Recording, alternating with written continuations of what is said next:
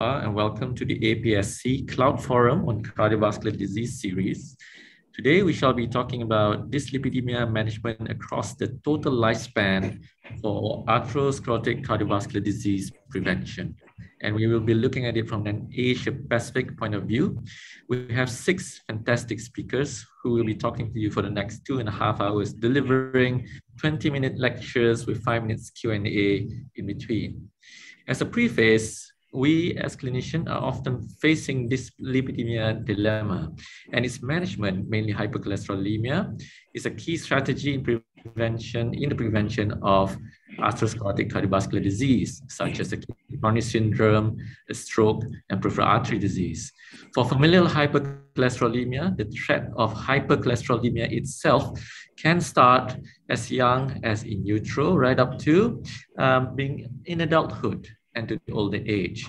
How we as clinicians decide on medication therapy, lifestyle intervention, the usage of statins, PCSK9 inhibitor, etc., as well as newer drugs across the total human life will be the focus of our lecture this morning. We know that multiple clinical trial-based evidences are accumulating in primary and secondary prevention to try and control atherosclerotic cardiovascular events, yet we are still groping in the dark for special populations, such as young adults, adolescents, women of productive age, and the very elderly. So welcome again. My name is Sazzli Kasim. I'm a cardiologist, professor and director of UiTM Teaching Hospital in Malaysia. I'm also a council member with the National Heart, as well as a fellow with the ESC. My co-chair this afternoon is Dr Po-Hsun Huang, a professor and division chief from the Institute of Clinical Medicine, National Yang Ming Chiao Tung University from Taiwan, who will also be a speaker later on. We are very honored to have our first speaker for this afternoon. That is Dr Poranee Ganokroj from Thailand, who is an assistant professor and endocrinologist, and she is currently attached to the Department of Laboratory Medicine, Faculty of Medicine, Division of Endocrinology and Metabolism, Chulalongkorn University, Thailand. She will be lecturing us on dyslipidemia management for primary prevention of ASCVD, children and adolescents, the who, when, and the how. Dr. Poranee, your mic is muted. Thank you. Okay, thank you. Thank you very much for the kind introductions. I'm Dr. Poranee Ganokroj from the Heart Association of Thailand, an endocrinologist, and I'm feel honored to be here in the webinar discussions today. So let's start with my talk. Okay. The outline will be the atherosclerosis in children and the who is at risk, the when to start screening or evaluations, and the how to manage. Atherosclerosis starts since childhood. There were some of contemporary studies that have evidence that the earliest stage of atherosclerosis that's already started at the first 2 decades of life, that was the fatty streaks. And here is the figure. You can see that the prevalence of fibrous plaque here, the prevalence since the age of 2 and increasing with age in the fibrous plaque in both of aorta and coronary arteries. Another results from the Vocaloosa heart study, which is the long-term epidemiologic study of the cardiovascular risk factors that conduct the autopsy around in 200 young persons aged 2 to 39 years old who died from various causes, mostly from trauma. And see here in the table of the correlation coefficient of the antemortem risk factors.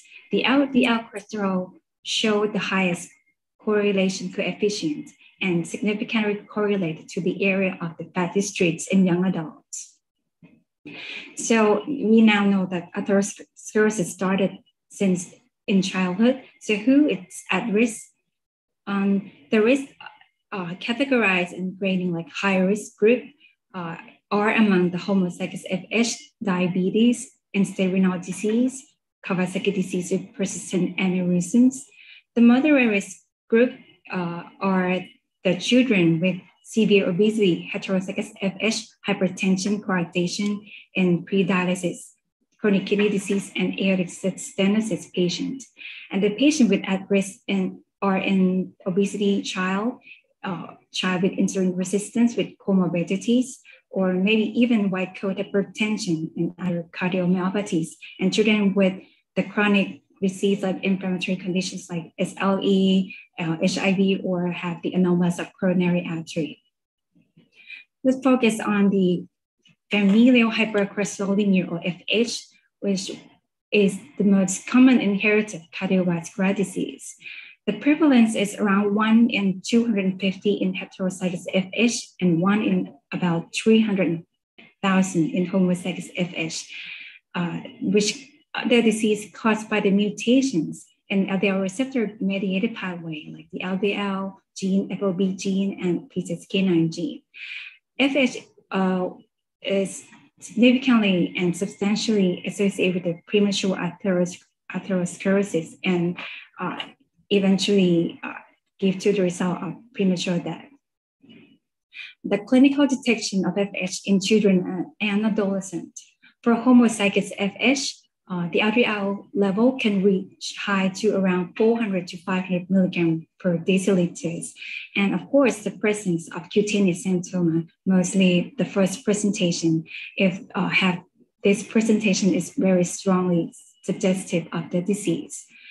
For heterozygous FH, we can detect these patients and patients with maybe the siblings of the one who had FH before, or the ones who have family history of elevated LDL cholesterol or premature cardiovascular disease. The LDL level will be around 150 milligrams per deciliters. The presence of cutaneous or tendinous symptom may be present or maybe not. Here's the illustrations of the cutaneous symptom seen here, the yellowish plaque seen in the flexor areas of the wrist, of the knees, and on the ankles, or maybe seen in other regions having mechanical stress. So later, this is our patient who is homozygous FH since the age of 6 years old, and later in her adolescent, she still exhibits the symptoma at the Achilles tendon and the tuberous symptoma, or the flat or elevated nodules over joints area like knees and elbows. Let's see the list of the primary dyslipidemia that's seen with symptom when we would like to give differential diagnosis. The familial hypercholesterolemia, the familial defective ApoB, both diseases are autosomal dominant and quite have very high level of LDL cholesterol and also very high risk of cardiovascular disease. The autosomal recessive hypercholesterolemia also exhibit symptom, moderate amount of the LDL level, would have the abnormal LDL AP1 gene. The siderosterolemia has the quite moderate amount of LDL level increase, and maybe have other manifestation like hemolytic anemia, stomatocytosis, or thrombocytopenia. And the last one, the cerebral tendinous xanthomatosis. From the disease is from the names that have the abnormal of the cholesterol deposit in other tissues, because the abnormal in this gene causing the defect in enzymes in biosynthesis pathway. So the cholesterol will deposit in other tissue like the brain, causing the seizure, or like in the eyes, causing cataract, in other tendon, causing the symptom to be seen. And the lab result will see the normal or low level of LDL cholesterol. The classification of lipid level in children and adolescents. The LDL cholesterol that is high is about 130 milligrams per deciliter. And for triglyceride, if less than 10 years old, the number of more than 100 milligrams per deciliter is high, and about 130 milligrams per deciliter in age 10 to 20 years for triglyceride level. And when to start lipid screening? The benefit of lipid screening is, of course, to early prevent death the development of risk factors, which is the primary preventions, and of course to recognize and manage the children with increased risk, like familial hypercholesterolemia patient or FH patient, which usually remain under diagnosis worldwide nowadays. To screen or not to screen is the debate in several academy and institutions, like listed in here. The reasons behind not to screen is the insufficient evidence to recommend for or against the routine screening. And for the evidence for the screening is that mostly in the level of advanced grade B, there were two methods of screening. The selective screening would start screening since the age of 2 in children with risk, such as premature cardiovascular disease in family members and parents with total cholesterol more than 240, or the children with risk like diabetes, hypertension, and severe obesity. And another method is universal screening, or start around 9 years old, and again, do the universal screening again after puberty at the age of 17. How to screen is you can do both of non-fasting or fasting lipid profile. And then how to manage the dyslipidemia in children and adolescents. We have to compose several strategies, like firstly, with dietary recommendations and encouragement of the physical activity in child, smoking avoidance, which include the secondhand smoker to be avoided, and to maintain healthy weight, and of course the medication. This is the algorithm that simplified from the pediatrics guideline that start with the fasting lipid profile twice time in average that results. If the LDL exceeds 250 or triglyceride exceeds 500, that is very high, just refer to the lipid specialist. And if the level is in between that, maybe we should look for the next step, that to exclude the secondary causes and to evaluate risk factors of that patient, like hypertension, renal disease, or obesity, and encourage a diet and lifestyle change around 6 months, and then repeat the lipid profile again. If the LDL level exceeds 190 milligram per deciliter, that is the threshold for start the statin. If the level in between 130 to 189, maybe consider statin treatment in patients with risk factor. For triglyceride level, if the level is higher than 200 milligram per deciliter, maybe you should start the fish oil medication and consult to the lipid specialist. And in between that, in 100 to 200 in the age of more than 10, or in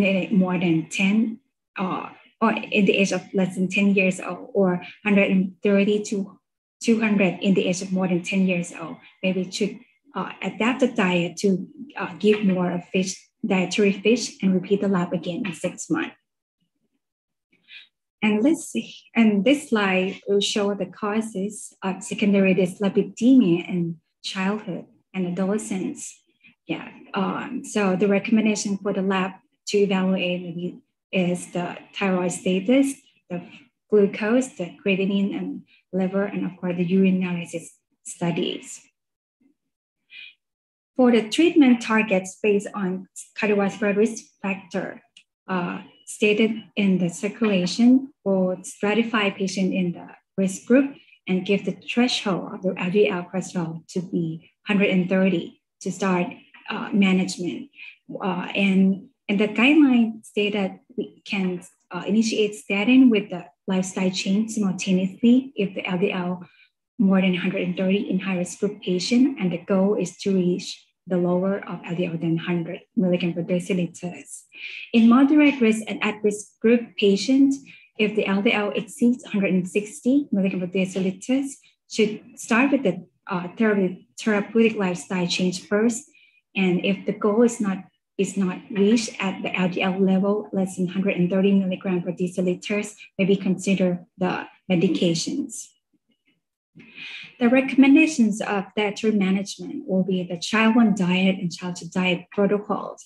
And child one diet will focus on the total fat less than 25 to 30% of total calories, with a sat fat less than 10% and the cholesterol less than 300 milligram per deciliter. If the patient still cannot control their cholesterol level, then move to the next step of the childhood diet that lessen the sat fat less than 7% and the cholesterol less than 200 milligram per day. And of course, avoid trans fat as much as possible and encourage the high dietary fiber.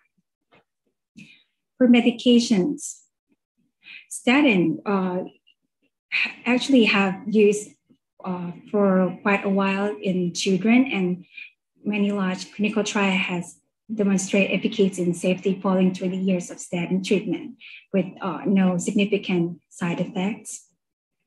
And you can start statin at the age of 8, initiate with low dose, and measure the response and safety in 4 to 6 weeks.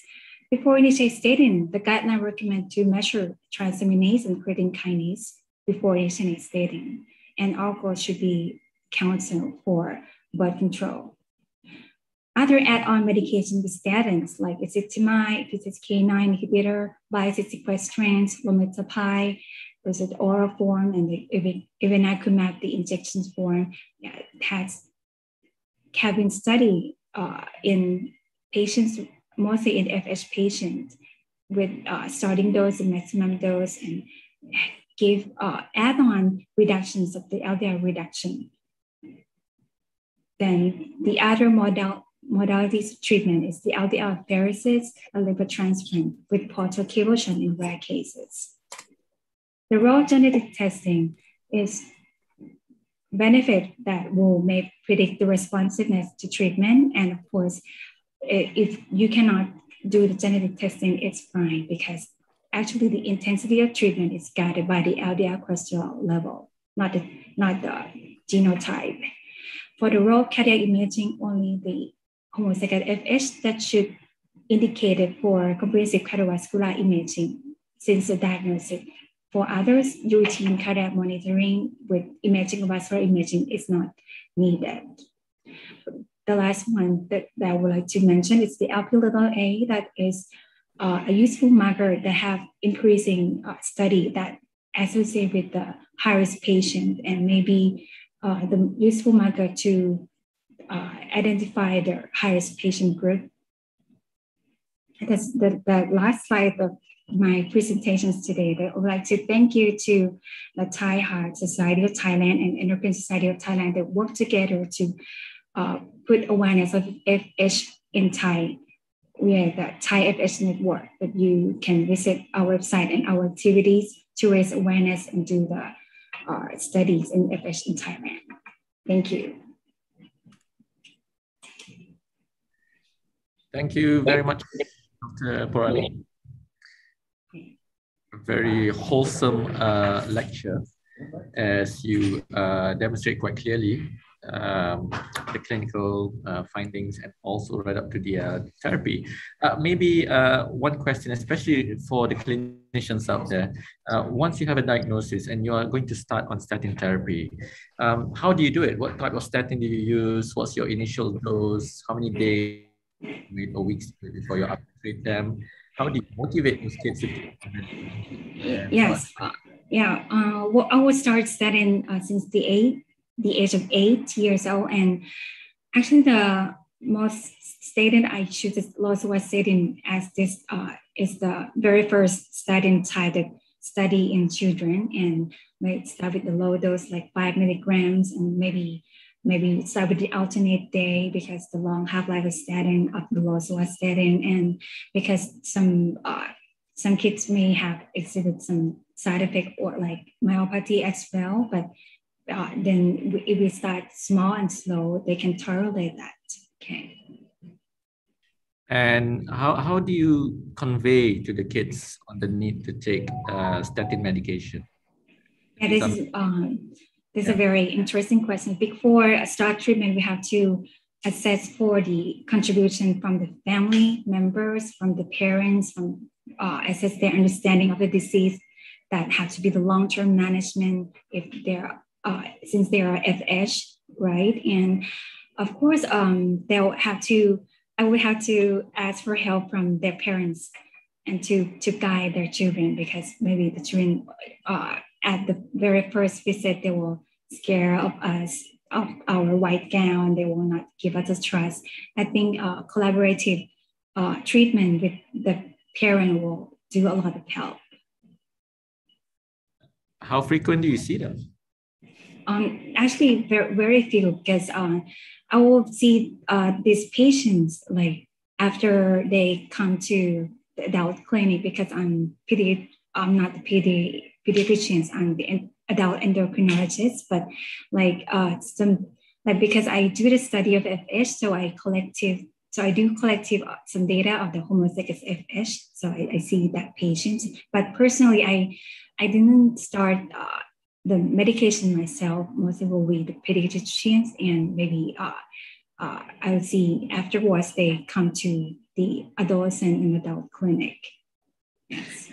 And do you practice checking the bloods for evidence of myositis or abnormal liver function as they continue to take the statin therapy, or do we not bother? If you mean if there are some transaminitis occur, right? Yeah. Yeah. Of course, we will check for the transaminitis level, the AST and ALT level, and yeah, I once see the case from pediatricians sent to me that they have the transaminitis from the statin treatment. So, but when we look for at that time, they have drug interactions with the antibiotics that the patients was prescribed during the illness at that time, and have the drug interactions that give the AST and ALT sky high. And then so we reevaluate and stop the medications for a while to wait for the AST, ALT to normalize, and then rechange other statin type. And then that child can go on another statin type, can tolerate statin treatment. Yes. Brilliant. Just out of interest, how many patients do you have in your study right now? How many? About 200 to 300 patients. Wow. Yes. That's very impressive. But include heterozygous as well, not all the homozygous. Okay. Right. Okay. Yes. Thank you very much, Dr. Poranee. I really enjoyed your talk. We shall move on to our speaker, Dr. Won Jae Lee. He is an associate professor from Seoul National University, Bunan in Korea. He is an interventional cardiologist who has been practicing more than 16 years, an active member of the Korean Society of Cardiology, and a graduate of Seoul National University Medical School in 2004. Dr. Won Jae Lee will be talking to us on the dyslipidemia management for primary prevention of ASCVD in the young adults between 20 to 39 years of age. Again, who and when, and also how do we approach this particular topic? Thank you, Chairman. So do you see my screen? Yes. Okay, thank you. So I'm Won Jae Lee from Seoul National Bunan Hospital, Korea. I'm an interventional cardiologist. So I'm going to be talking about primary prevention for 20 to 39 years of age. So there are actually dedicated guidelines for this age group. So it was a bit hard to find much literature, but I'll try my best to generate some insights that we can share today. So I'm going to talk about what are issues in these young adults, 22 to 39, and what do current guidelines say. And I'd like to focus a little bit more on young adults with FH because this is a very important population. And I'm going to talk about a little bit of suggestion. So what are the issues? Let me start my talk with a case. So very young patient with dyslipidemia and smoking. So 35 years male came in with chest pain, brief arrest, and luckily RSC in 4 minutes. ECG shows inferior STEMI, so we went on for a prior PCI. So patient had dyslipidemia, smoking, and did not have any other risk factor like hypertension or diabetes. So if you look at the NGO, you can see that there's total occlusion in PDA, also PA branch. But it doesn't seem like thrombosis happened here. I think this is the plaque rupture happened here and the thrombus migrate down there. So we did a ballooning and some suctioning multiple times. And finally, we could open the arteries. But you still see the very high risk plaque looking lesion is up front. So what I'm going to do next? So I think LDL cholesterol is really a building block of atherosclerosis. Yes, coagulation or platelet or inflammation are all important factors to develop atherosclerosis, but I think LDL cholesterol is the main factor. And from the InterHeart-9 study, we know that not smoking or even above diabetes, hypertension, lipid is one of the most critical modifier risk factors for acute MI, meaning if we control LDL, we can prevent a lot of acute MI. However, for young adults after an MI, statin is not indicated in a lot of time. So this is a young MI registry. It's not 2030, but this is a registry having relatively younger population. So in this registry, who is for the first MI, if you look at, we applied 2013 ACC guideline, statin recommended in only 31% of population and not recommended in 51%. So that is very huge issue. And patient like this patient who only had a smoking, then he wouldn't have recommended statin. And 51% would not have been eligible for statin treatment. So this is a very big problem in this population. This is another registry called Duke Registry. This is also evaluated patient with, there is a subgroup with 55 years of age. If we apply 2013 guideline, 56%, 7% are only eligible, meaning another 40% was not eligible for statin therapy, even though they experienced acute MI. 2018 guideline made some changes and paid more attention to these young adults, but the reality was that only 46 are eligible for statin therapy, meaning another 50 were not eligible for statin use even they are at very high risk for developing this kind of disease. I think you are now very aware of lifetime cumulative burden of LDL cholesterol. So we look at the RCTs, the relative risk reduction is about 22%. But with Mendelian analysis, we look at genetic LDL score, it's actually more than 50%, meaning lifetime burden of lipid is more, it's very important. So let's assume if somebody has LDL cholesterol 125, if he just keep on that way, he might be getting MI at the age of 60.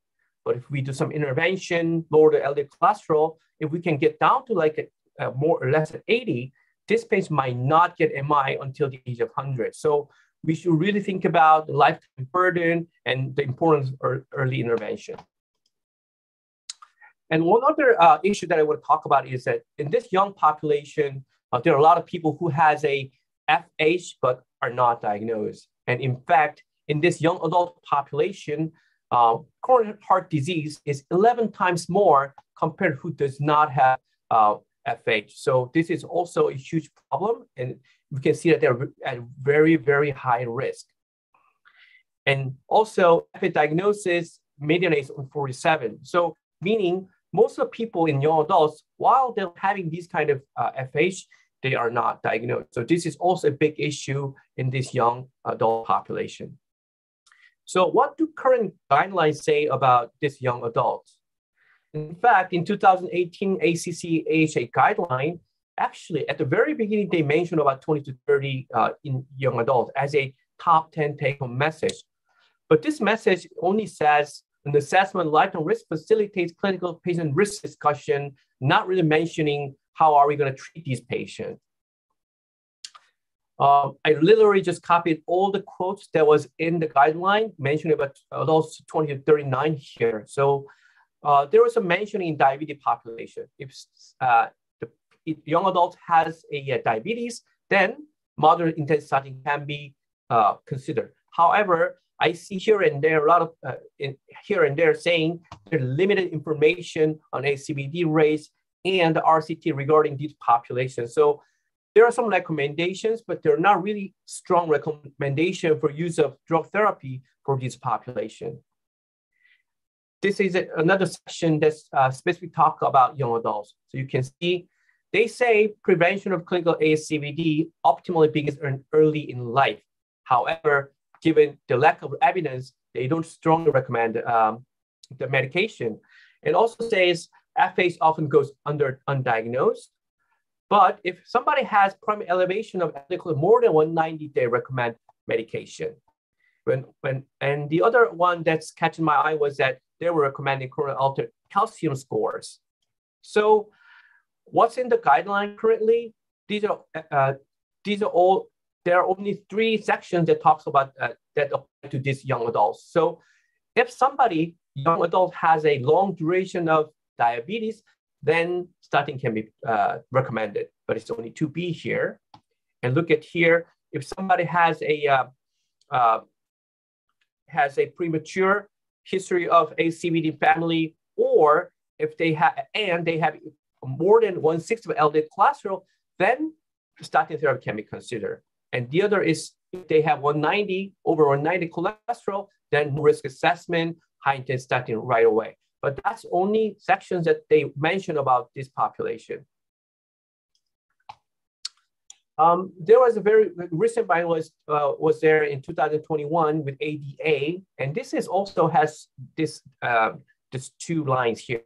For patient with diabetes, age of 20-39, with additional risk factor, it may be reasonable to initiate statin in addition to lifestyle. So, and I couldn't really find any quotes in the ESC guideline. So this is pretty much what we have for this young adult population. Let me switch a little bit to FH. So in this population, FH are important, but are not really found. So in fact, worldwide, what we found is about one out of 500, but in reality, what we think is that it's really 1 out of 200. So a lot of times we're missing FH diagnosis. So what happens is that if you look at here, in the age of 80, who are diagnosed FH, the number of men are very small.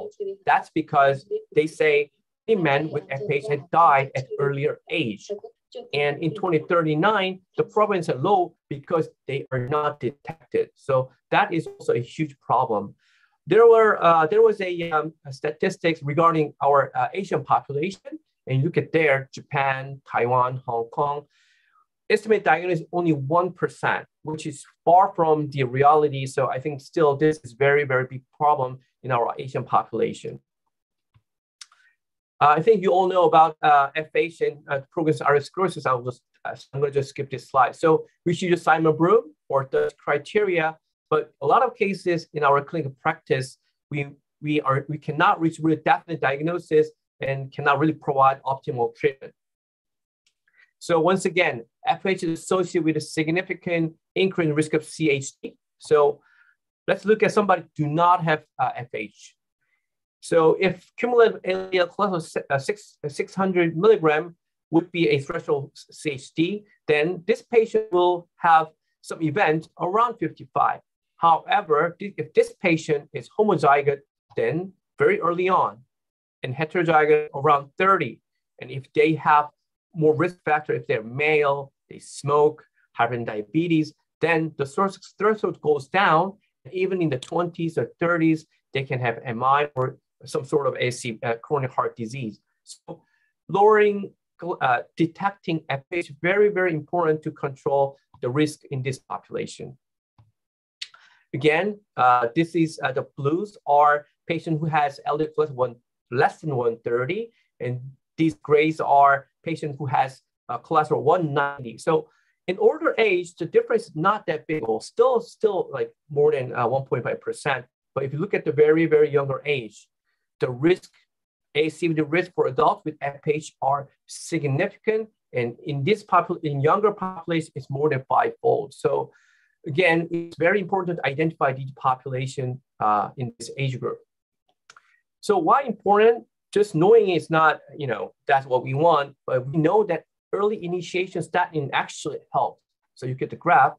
Parents with FH, even for pre-survival, dramatically decreases. However, if they were diagnosed early on, if in children and they're treated, statin and also other agents, they have very, very less event and actually very comparable to general population as well. However, the other factor is that even though patients use statin, about only 20 or 30% of patients are actually achieving LDL cholesterol 100. If we apply 70, well, it will be far lower. So that's also a problem. Consider that 50% of patients in these studies had more than about 50% LDL cholesterol reduction, but still they are not reaching their target goal. So monotherapy alone, I think, will not do much for this FH patient.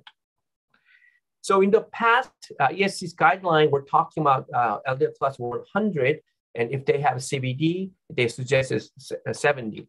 It was the same for heterozygous or homozygous FH.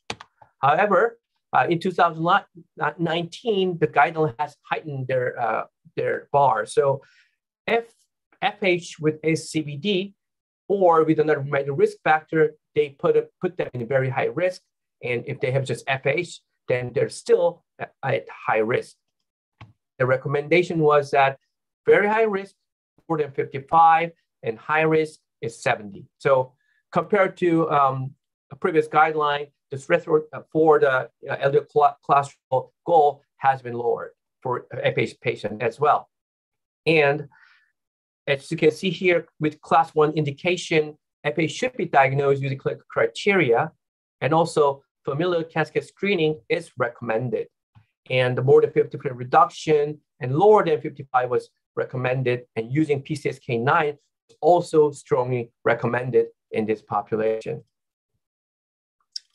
So what are some suggestions from literature? So what I found was that a lot of literature suggests that they were suggesting broader use of coronary artery calcium screening, because we all know that CAC score actually are very independent from other risk factors and very useful for identifying and risk stratification of ASCVD. So they were suggesting using a CAC score. And they were suggesting there should be some improvement for risk enhancer so that we can really capture the risk, high-risk population in these young adults. And most guidelines say about this young adults are 2B. So they were saying there should be a class of the guideline class of recommendation should be heightened. And also we should find adult for risk for MI, and we should assess them with high lifetime risk, and so that we can recommend statin more and more. And this was editorial published in JACC. So diagnostic risk assessment, they said, let's focus on risk factors, not just risk scores. And we should think about considering modifying risk factors for these young individuals.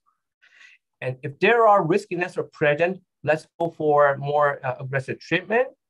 And also, they were suggesting screening for subclinical atherosclerosis, and I think coronary calcium score can be a good tool. And also, they were talking about lipo-Lp(a) as a polygenic risk factor as well. So let me continue on with my case that I previously showed you. So we have seen the residual heavy plaque burden at proximal RCA. So what should I do? So this patient was actually on rosuvastatin 10 milligram because he was diagnosed with dyslipidemia before. However, he was still at 125 LDL cholesterol. So let's think about it. If we double the rosuvastatin into high intensity, it's 20 milligram, but it's still get down only 6%, above 100 still. If I add ezetimibe, I might break down 20%, but still about 94. We are not seeing reaching the goal. So what I did was that I doubled statin, added ezetimibe, and used evolocumab, which is PCSK9 inhibitor right after PCI, so that I could really break down LDL cholesterol. and I could see LDL 32 at the 1 month outpatient clinic visit. So this is for angio about 1 year later. So compared to the angio right after the PCI, you see smoother contour, and you can also see from OCT that I don't really see much of a lipid core, and this section is the culprit, and now pretty much thickened fibrous cap, and I don't really see high-lipid features, so no need for stenting for this patient. And in fact, I've maintaining PCSK9 inhibitors for 3 years now, and he's about LDL class of 22. He's not having any events. So my summary is that lifetime risk evaluation should be done with consideration of lifetime accumulation of LDL cholesterol. And we should pay special attention to risk enhancers in addition to high LDL, like smoking and diabetes. And I suggest that we should screen for subclinical ASCVD. And I think using tools like coronary calcium score would be a very good choice. And again, FH should be taken very seriously as they have very high risk. And I suggest that we should have more aggressive approach should be considered in young adults with high risk, because we all know that the lower is the better and earlier intervention matters. Thank you. Thank you, Dr. Won Jae. Again, a very good set of lectures. It's very relevant, especially for our population in Southeast Asia. I see a lot of patients with young MIs. Our national statistics is about 5 to 7.5% below the age of 40. And we've seen as young as 19 years old, and often associated with smoking, which is good, modifiable risk. In terms of the risk scores, you've mentioned that a lot of time they underestimate the risk of MIs. In your country, or where you are right now, which risk score do you use, and how do you find them? Are they applicable to your young cohorts? So we're also using PCE equation. However, we actually use a little bit different. So we modify a little bit to Korean population, because there was a discrepancy if we use just PCE, the original, to Korean population. So we modified it, but still for younger population, I think it's still underestimating. So, so as a lot of some experts says, I think just using PC, will not really, do the job for us. You might need to think about new score, or, so you mentioned about smoking, right? So typical MI patient, in young MI patient I see are smokers. They don't have hypertension, diabetes, but they're smokers. And after PCI, we do the test, and they're found that they have high LDL cholesterol. So I see those really two are factors that are very taken more seriously in this population. So yes, that's what I experienced. Yeah, I totally agree with you. Smoking and the presence of elevated LDL in the background, it just causes plaque rupture, very rampant. You also mentioned the use of coronary artery calcium scan in the young population. That's very interesting. I use it every so often. However, how do you monitor them? I mean, we know that once you've started them on statin therapy, the calcification would increase. It's also a cost for concern, right? When you cast them again, or do you intensify the therapy because the calcium goes up after about 5-6 years or so? I mean, what do you do? What's your approach? So the guideline really actually suggests us to use coronary calcium for the just first time. They don't really recommend it to repeat it, because as you mentioned, if you statin, definitely coronary score goes up. And there isn't much value for following up, because we know once started, coronary calcium has started, it just go on and on and on. So since a lot of Koreans get health checkup, so actually in my clinic, not 20s, but people between 30 to 50, they get annual checkup, and these annual checkup tend to include coronary calcium score in many times, and they visit my clinic. So that's a routine pathway that I go through. So if I see those patients, if coronary calcium is elevated, regardless of score, I check LDL cholesterol, and if most of the time it's more than 130, even more than 100, I just recommend statin and just follow up. Absolutely. I think that is the right way to do. Risk modifiers, LP(a). Now it's going to get a lot more traction in the near future with the availability of therapy against it. Do you use it widely in your practice? So we measure at least once. So most of my patients, especially my patient, we check at their discharge once. So, and also current guidelines is what's recommended at least one time in their lifetime. So we check just at least once. But what we found is that I know that LP(a) elevation is quite common in Western population. I do not know the exact number, but around, I think 30% having more than LP(a) of 50 milligram. But we have done a little, screening study in our patient population. But I think the proportion of elevated LPA is actually much lower. We felt that it's around 10%. Well, it's not like national registry data, but we've seen that in Asian population, well, the importance of LP(a) cannot be ignored, right? It's very important, but the proportion of people having high LP(a) seem to be much lower in Asian population, Korean population compared to Western people. That's an interesting finding. Okay, Dr. Wang, thank you very much. Thank you. Enjoy your talk. Right. I must apologize to my co-chair, Professor Huang, because I'll be introducing him. He was meant to introduce Dr. Wang earlier on. Our next speaker, ladies and gentlemen, is Professor Po-Hsun Huang, who will be lecturing on the primary prevention of ASCVD between the age of 40 to 75. Primary prevention, as the speaker following Dr. Professor Huang will be talking about secondary prevention. Professor Huang is Professor and Division Chief from the Institute of Clinical Medicine, National Yang Ming Chiao Tung University from Taipei, Taiwan. He is also an internal physician. His research has been pretty much focused on endothelial dysfunction and atherosclerotic cardiovascular disease. So without much ado, I would like to introduce you Professor Huang for the next lecture. Professor Huang. Hi, thank you, Professor Kasim.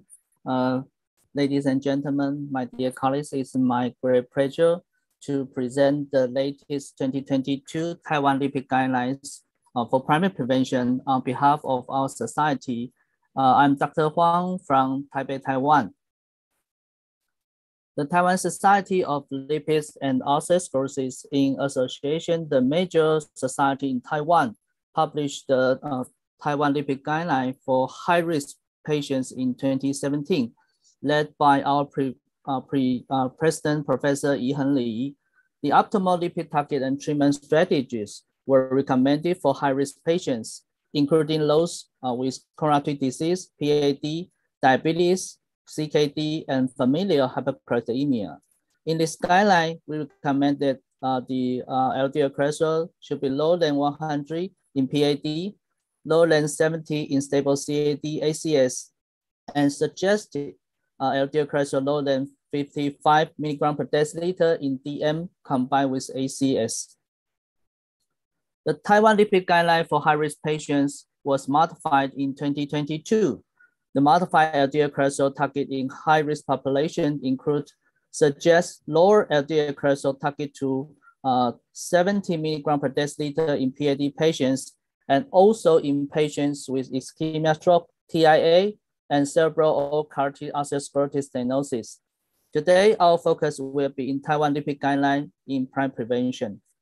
So the outlines of my talk today include definition of primary prevention, SCAR primary prevention, the risk assessment, LDL cholesterol target, non-pharmacologic and pharmacologic therapies. The Taiwan Society of Lipid and Atherosclerosis, in association with the other 7 societies, developed this new lipid guideline, focusing on subjects without clinically significant SCAR since 2020. First of all, let's talk about the definition of primary prevention and how to define the APSC. The clinically significant APSC include coronary artery disease, such as angina with positive stress test, and all major coronary artery diameter stenosis more than 50% by imaging studies, acute coronary syndrome such as myocardial infarction and unstable angina, cerebral vascular disease such as TIA, ischemia stroke, cardiac artery diameter stenosis more than 50% by imaging studies, PAD with major extremity artery diameter stenosis more than 50%, and evidence of atherosclerotic disease such as AAA by imaging studies. So the treatment algorithm of LDL cholesterol for APSC primary prevention is shown in this slide. Subject without clinical evidence of APSC was included in the primary prevention. Based on the above mentioned risk factor evaluation, the subject with primary prevention can be classified into the following risk categories. High-risk patients indicated subject with diabetes, chronic kidney disease, or LDL cholesterol higher than 190. In those without DM, CKD, or LDL cholesterol more than 190 mg per deciliter, we suggest identify the number of risk factors of cardiovascular disease, including hypertension, aging, family history of cardiovascular disease, low level of HDL, smoking history, and metabolic syndrome. The APSC primary prevention risk assessment in Taiwan, a point-based prediction model to predict the 10-year risk of cardiovascular disease was developed from the Jinshan Community Cardiovascular Cohort Study in 1990. However, the definite cutoff point to define the high risk was not indicated. At current stage, using the numbers of risk factor is a more convenient way for risk stratification in Taiwan. So the APSC 6 risk factor in Taiwan in our guideline would suggest the following. The first one is the hypertension, and the second one is the aging group. If the age higher than 45 years in men and or higher than 55 years in women, or have the menopausal women. The third point is the family history of premature CAD. The fourth is the low HDL levels. The fifth is smoking history, or the last point is the metabolic syndrome. Because the central obesity, prediabetes, and triglycerides are also considered to be APSC risk factor in some studies, so metabolic syndrome that include all these items is regarded as a 6th independent risk factor in this new guideline. So the slide shows the use of the 6H as the formula memory, the high BP, high H, history of CVD, low HDL, smoking, and high body weight. Since the APSC is a major problem contributing to significant mortality in populations with DM and CKD, so these two groups of patients are considered at high risk, there's no doubt. But severe hypercholesterolemia, defined as having the LDL cholesterol higher than 190, carries a significantly high risk of APSC and premature cardiovascular event, because the subject with LDL cholesterol higher than 190 is a very unique and high-risk group with a distinct long-term clinical outcomes. So those with LDL cholesterol higher than 190 is suggested to define as the high risk, and immediate lipid-lowering therapy is suggested. So in subjects without diabetes, CKD, or LDL higher than 190, the risk of APSC should be classified as minimal, low, or moderate risk according to the risk factors. So subjects with more than 2 risk factors are indicated as moderate risk, and those with 1 risk factors are indicated mild risk. Subjects without any cardiovascular risk factors are indicated minimal risk.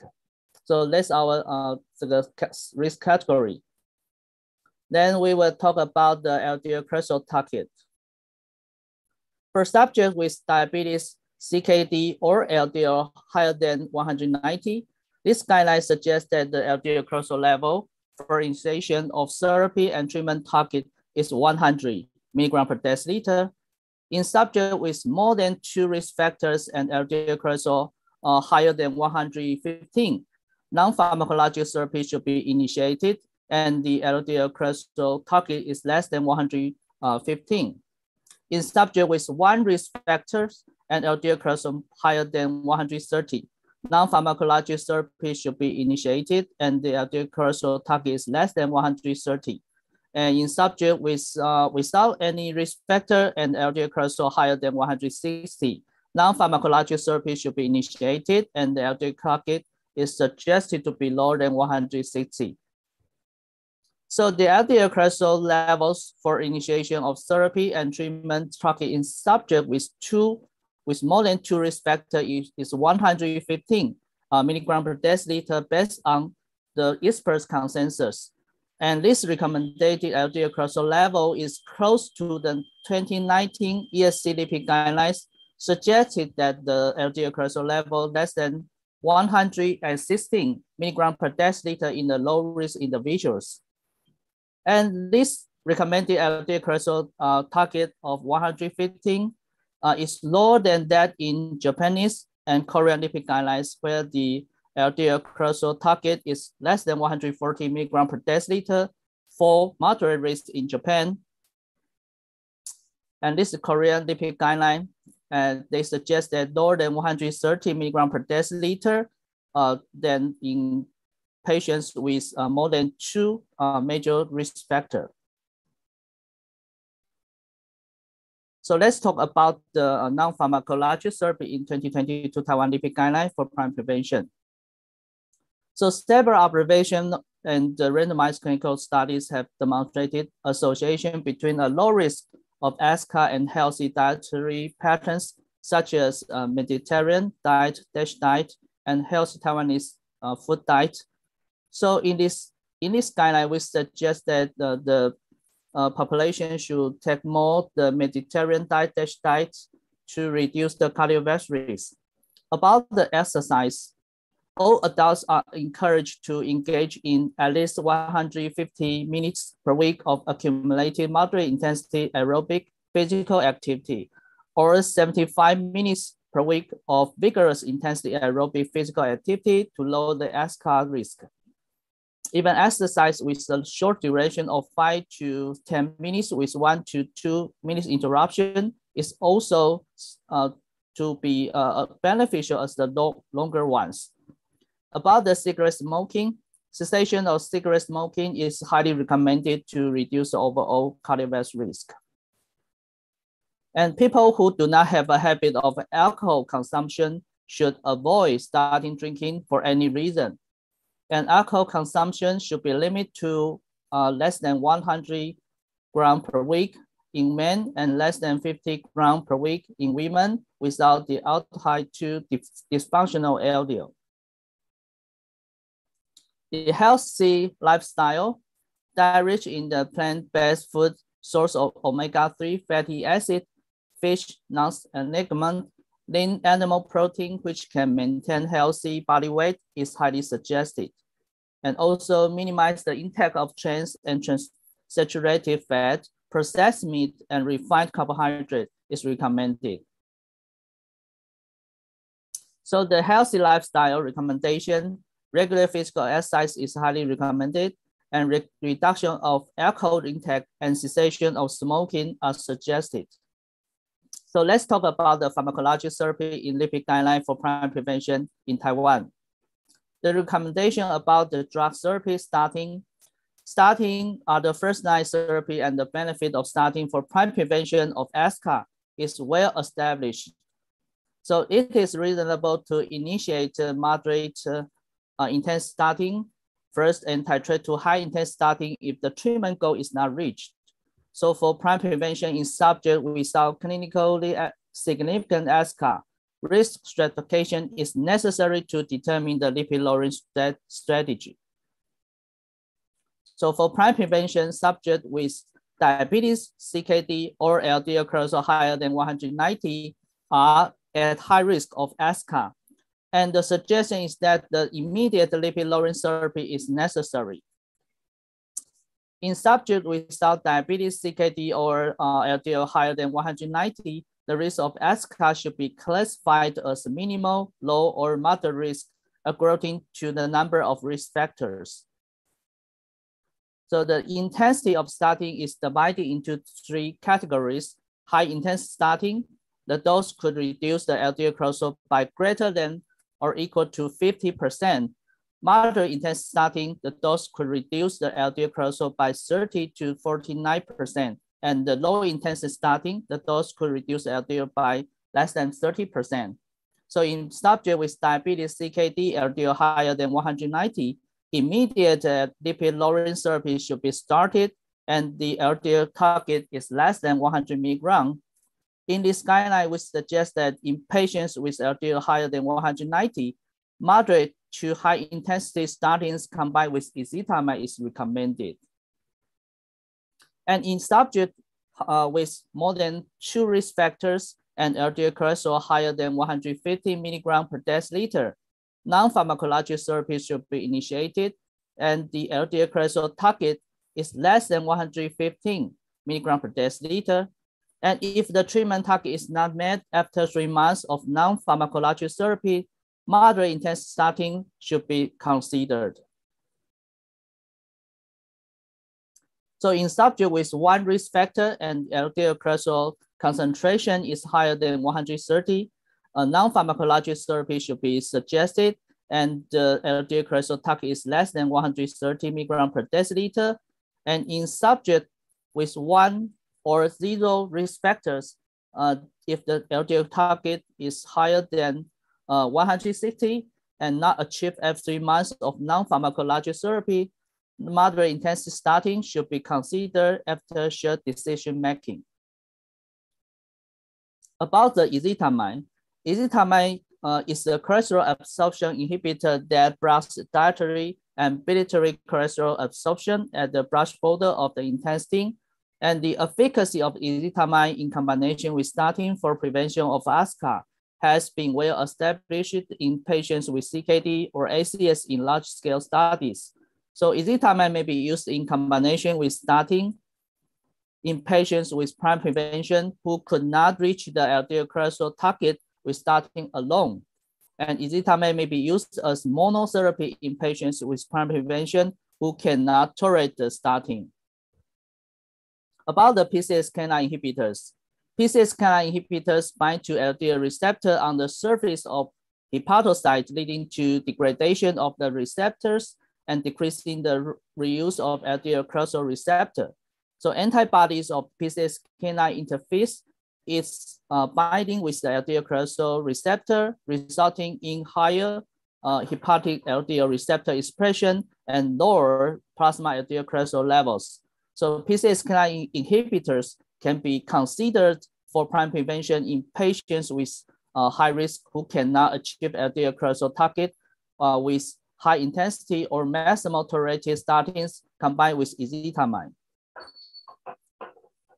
Other lipid target and residual risk recommendations about the non-HDL cholesterol and ApoB can be considered to predict the risk of ASCA, especially for people with high TG, more than 150 milligrams per deciliter, diabetes, obesity, or metabolic syndrome.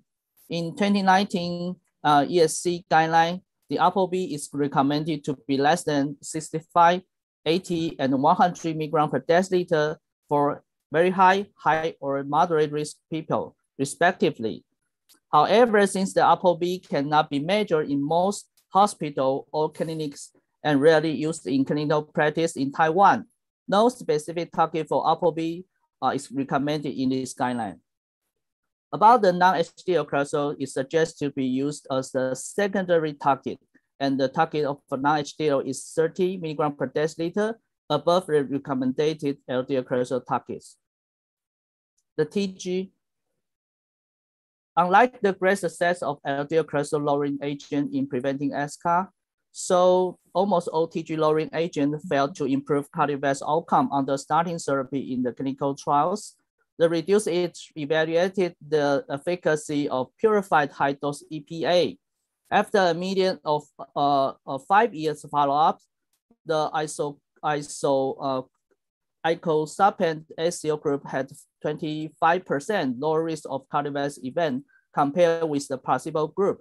So in this guideline, high dose EPA therapy can be considered for patients with ASCA or with diabetes, more than one risk factor who are already on maximal tolerated starting therapy with high TG level, more than 150 milligram per deciliter, and the level of evidence is 2A. So this is my take-home message.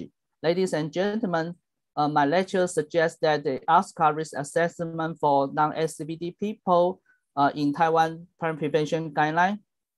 So the DM, CKD, and LDL cholesterol level more than 190, we suggest that this group is a high-risk group, and their LDL cholesterol target should be lower than 100 milligram per deciliter. Moderate to high intent statin is considered in this patient, in this population. And then we should calculate the 6 risk factor if they, the subject don't have the diabetes, CKD, or LDL higher than 190. The 6 risk factors, we have formula memory 6H. If subjects have 2 or more risk factors, they are divided into the moderate risk. If a subject with only 1 risk factor, they are indicated as low risk. And a subject without any cardiovascular risk factor, they are suggested as the minimal risk. We have lipid cholesterol targets separately. So thank you so much for your attention. Thank you, Prof. Huang. That was a very comprehensive lecture again. The development and utilization of the ACVD for primary population, how did that came about? What was the process and what was the rationale to adopt that particular risk score? You mean adopt how to define the CVD risk? I mean, how did your team decided to utilize that particular risk score for the Taiwan population? In Taiwan, the major problem limitation is that we lack of the scoring system to just calculate the 10 years risk of CVD. So we adjust the number of risk factors to define the patients into the high, moderate, or low risk. So first of all, we divided the high risk as the CKD, diabetes, and LDL cholesterol higher than 190. That's the major part of the high risk for primary prevention. If subject without the diabetes, CKD, or LDL higher than 190, then we will calculate the numbers of risk factors. So this spirit is fit to our clinical practice in Taiwan. Our Taiwan insurance also use the risk factor numbers to decide how LDL target that we should provide the lipid-lowering agent. Very interesting. And has it been validated prospectively? Yes. Some group already use the numbers of risk factor to calculate the 10 years of cardiovascular risk. But they published the small clinical studies in journals. So the point is that we cannot, we don't have the very well accepted or convinced evidence to use the scoring system in Taiwan. I think that's a really important message to send across, because there's a lot of risk scores being developed in different cohorts, being applied to different countries and different cohorts, which may not be appropriate. So I am in awe of your work of coming up with your own native risk score. That's a very good point.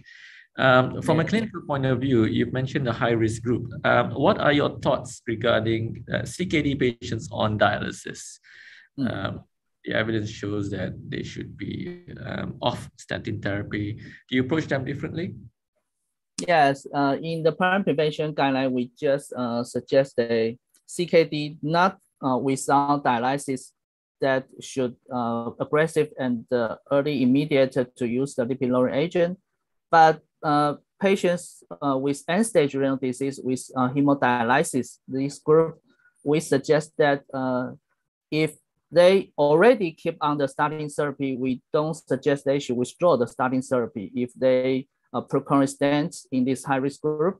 But if end-stage renal disease patients with hemodialysis for many years, and then they put the current stent or has acute coronary syndrome, this group that we don't have definite consensus about should we use the statin or lipid-lowering agent in this group. Some nephrologists just suggest that we don't need to use the statins in this end-stage renal disease with HD group because the clinical evidence showed that no benefit in this high group. But for cardiologists, maybe interventionists, that we still suggest that we may use the statins in this group. Yeah, we are very concerned about patients coming back to us, so I don't think it's not it's a good approach. Okay, Professor Huang, I think I will let you take over the show right now. Thank you. Apologies again for jumping the gun for the second speaker. Please carry on.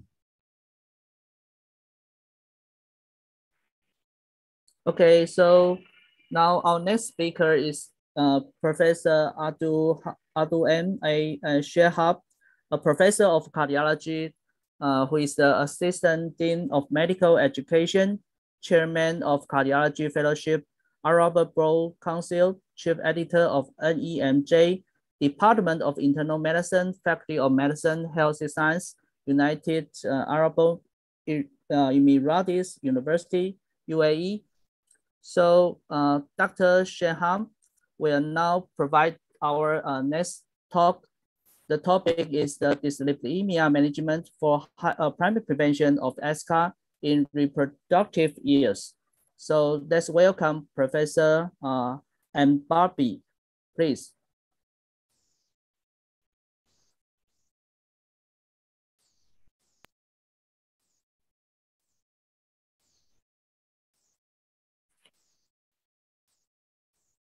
Yeah, we see your slide. It's recorded actually. So thank you very much. I think the presentation is recorded. Good morning. Thank you very much for the invitation. I'll be discussing with you secondary prevention of ASCVD, focusing on dyslipidemia at range age of 40 to 75.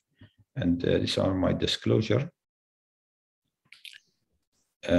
Well established that dyslipidemia play a major role in cardiovascular outcome based on a trial, which is a randomized clinical trial compared to placebo, and reduce LDL, reduce the events, cardiovascular events.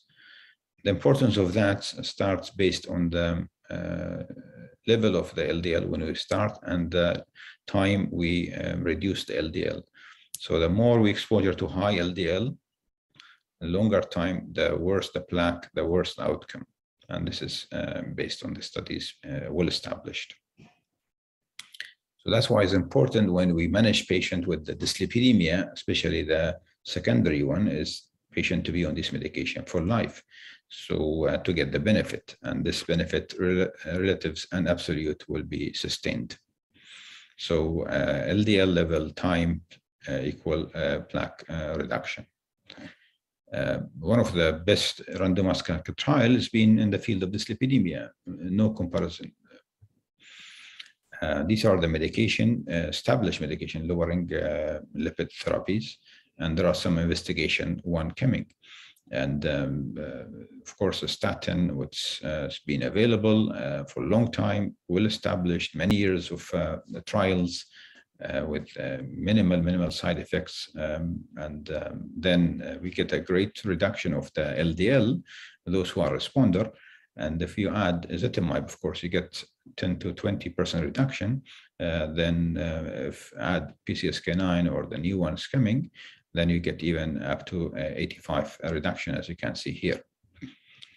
We have guidelines, of course, will be based on this randomized clinical trial to tell us, to guide us how to use this medication, and based on their evaluation, based on the risk factors, based on the Then if we are in the gray zone, we have something called ACVD risk enhancer. And this is another way of illustrating that. So patients coming to us with dyslipidemia, we do a risk assessment with life modification, very important. That's diet and physical activity. We discuss with the patient the side effects and the benefits of the medication, the cost. And of course, this is shared decision at the end of the day for medication to continue. These are some of the risk score we use to evaluate the total risk assessment of the patient for cardiovascular event. Of course, when we use medication, and this is important to be discussed, that the patients might have side effects, accuracy of quantifying risk factors, of course, based on the which one is suitable for your region. Of course, again, based on life expectancy of the patient, benefit patient might get from this, then interpreting the evidence in an appropriate way. Secondary prevention, which is our focus today, these are the age we are interested in, less than 75 years, and those, of course, with a high, these need, all of them need high intensity therapy, which I'm going to show you because they are already established.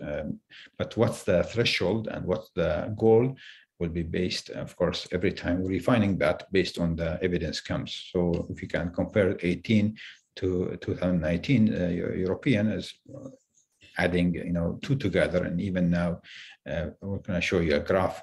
This one will show you even you can go lower, up to 1 millimole, which is 40 milligram per deciliter for those with multiple events. So again, when it comes to managing patient with ACVD, is lifestyle modification is important.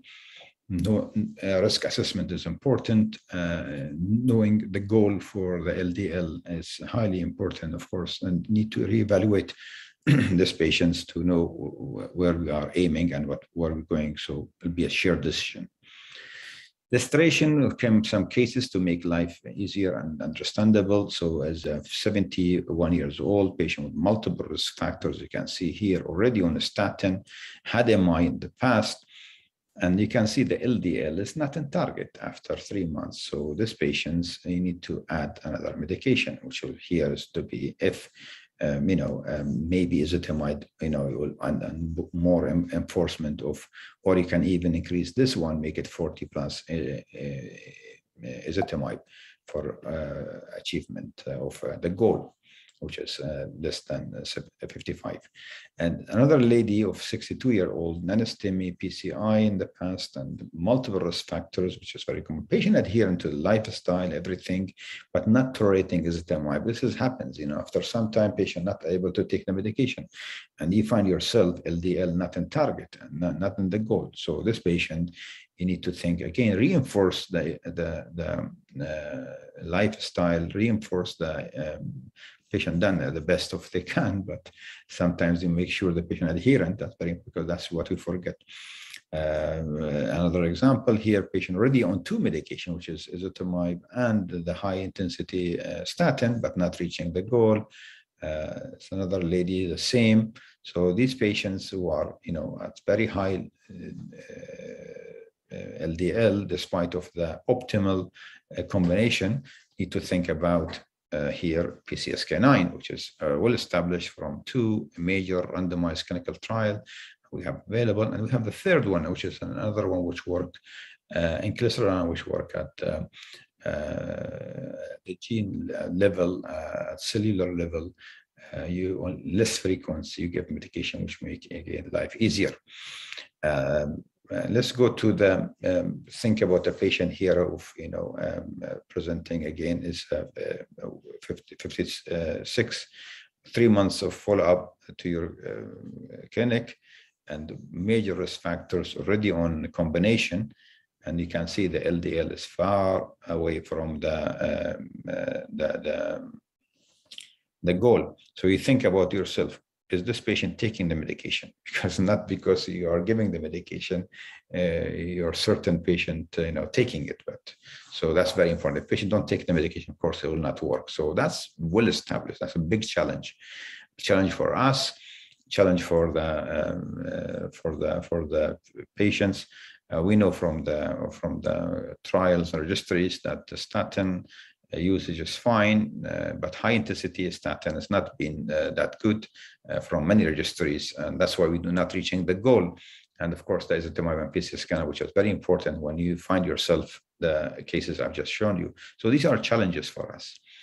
So unless we are, intensify our therapy, discuss with the patient about the goal and the importance of the adherence to the medication, our patient remain out of the goal, and that's the major problem, and that's why patient having the events continues. So we know from the already discussed, these are the medication available, but only work when we use them. So just in summary, so the ages should not be a major limitation for management of the dyslipidemia. Should be the same. As I've showed you the cases here, we all try to get them to the goal, which is through going through the algorithm, evaluation of patient risk, lifestyle, medication combination, ideally to start with, and reevaluate the patient. If they are not in target, then use the more important medication like PCSK9, which work on even LPA, as we know if the LDL is high, or LPA if it's high. So thank you very much for this opportunity, and looking forward to the discussion. Okay, thank you, Dr. Abdullah Shehab. So thank you so much for your excellent lecture. And from your talk, I want to talk about the how to use the image study. For example, the carotid artery IMT measurement or coronary artery calcification. Do you suggest that we routine use the image study to divide the high-risk patient or non-high-risk patients? Thank you very much for the opportunity again. I mean, because the title was focusing on ACVD, secondary prevention. So this patient already, you don't need any enhancement. You don't need anything else to guide you. Already patient established cardiovascular disease, either had MI or stroke. So here is the goal is very clear. And I think you should just try to use all the weapons you have to get to the goal with, of course, patient adherence to the medication and lifestyle. Yes, okay. Also about the very special population is the patients with TIA or cerebrovascular disease or previous stroke history. Do you think that the LDL cholesterol target should lower than 100 milligram per deciliter or even lower than 70 milligram per deciliter? How about your opinion? If I speak about the patients we see in this part, we did lots of the registries, and an average when they have their MI actually around 80, which is surprising. And if you just base to go below 70, that's not good. You need to go at least more than 50%, which speaking about 40 and less. So really it depends, what part of world you're working at, and you need to look at that. Although the guidelines is there, but you need to modify it to your region. Okay, thank you. So another point that we want to discuss is that patients with high LDL cholesterol higher than 190, that maybe we will see them as the very high risk group. So do you think that we should use the moderate intensity or high intensity starting for initiation of therapy? With the ACVD patients of more than 190, I started to use, the three together, because I want to, if I use only the combination, I will not get to the goal which I need with somebody already established ACVD. So I use the combination statin ezetimibe plus PCSK9. This is why I've been doing for my patients for the ACVD. Oh, so you will use the combination lipid-lowering agent for the initiation of therapy? Okay. Yeah. Great. So if there is no further questions, I will thank Dr. Abdullah Shehab for your excellent lecture. So we will move to the next speaker. The next speaker is Dr. Ade Meidian Ambari from Indonesia. Dr. Ambari is from Department of Cardiology and Vascular Medicine, Faculty of Medicine, University Indonesia, and also the Doctor of National Cardiovascular Center, Harapan Kita Hospital, Jakarta, Indonesia. So today, Dr. Ambari will give us talk entitled as Dyslipidemia Management for Primary Prevention of ASCA in Reproductive Years. So let's welcome Dr. Ambari, please. Thank you very much, Professor Huang, for the introduction.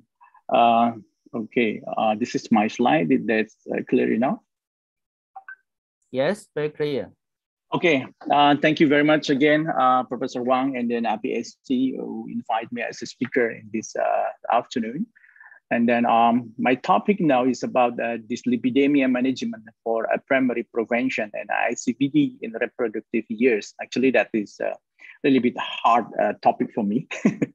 And then my name is Ade Meidian Ambari, and I'm a cardiologist. My specialty is in preventive and cardiac rehabilitations, and I work in the National Cardiovascular Center Harapan Kita. And then I'm teach in the Department of Cardiology and Vascular Medicine, Faculty of Medicine, University of Indonesia. Okay, so we started. Okay. In this presentation, I'll try to focus on how lipids are impacted during normal hormonal changes throughout the woman life cycle during adolescence, pre-pregnancy, pre and perimenopause. And then we will focus on the primary preventions, of course, and then cardiovascular disease by examining the sex-specific cardiovascular risk factor, each stage, and pay special attention to statin use, statin side effect, and non-statin therapies. As a background, you know that multiple lines of evidence have shown the central role of dyslipidemia in developing of atherosclerosis and major cardiovascular disease. Previous speaker talked a lot about the ICVD in adolescents, in adult, and then as secondary prevention too. And then we should know in primary prevention that from the InterHeart study, there is a case control study, more than 27,000 participants in 52 countries. Dyslipidemia had the highest mortality of ratio, about 3.2, and then followed by smoking, about 2.8, psychosocial factors, about 2.6, and history of diabetes, about 2.3, and hypertension, 1.9. That is very important that there are currently no sex-specific and life cycle specific guidelines for evaluation and management of lipid. This is what happens in our countries, in Indonesia. Yeah, this is the paper which is published in 2018. This is about dyslipidemia prevalence in Asia and Middle East. If you see here in our country, in Indonesia, we still found prevalence of total cholesterol is very high, about 43%. Triglyceride about 26%, and then LDL-C, yeah, high LDL-C is about 83%, and then HDL about 23%. It's been why? Because we cannot achieve the target of LDL cholesterol here in Indonesia. The problem is not only about the compliance, but about giving a high intensity statin here in Indonesia, a little bit difficult because, you know, we are archipelagos. I mean, a lot of people come from the rural area, and then actually that high intensity statin cannot be in the rural area, and then they just only have a simvastatin, for example, like that. For the atorvastatin, rosuvastatin is a little bit difficult here. And then what the current guidelines in dyslipidemia says? We know that the ACC 2018 to 2019 about the primary prevention, about the ACC guideline, it is stated that, of course, that in the intermediate risk adult, statin therapy reduces the risk of ICVD. And then Of course, that if a decision that we made giving a statin therapy, of course, we can give a moderate intensity statin. And then if there is intermediate risk, LDL-C level should be reduced about 30% or more. And then for the optimal IACP, there is reduction, especially in patients with high risk. We should reduce the LDL-Cs more than 50%. And then, of course, that in the 40 to 70 years of age with diabetes, we can give a moderate intensity statin. And then, of course, maximal tolerated statin therapy is recommended. There is no cutoff for the lower LDL-C cholesterol, of course. And then, but we should give the maximal tolerated statin to the patients ages 20 to 75. This is the guideline from the EASC and then published in 2019 about the management of dyslipidemia. It is the same. The targeted is reduction of 50% of LDL-C cholesterol from the baseline, especially in the high risk or very high risk population.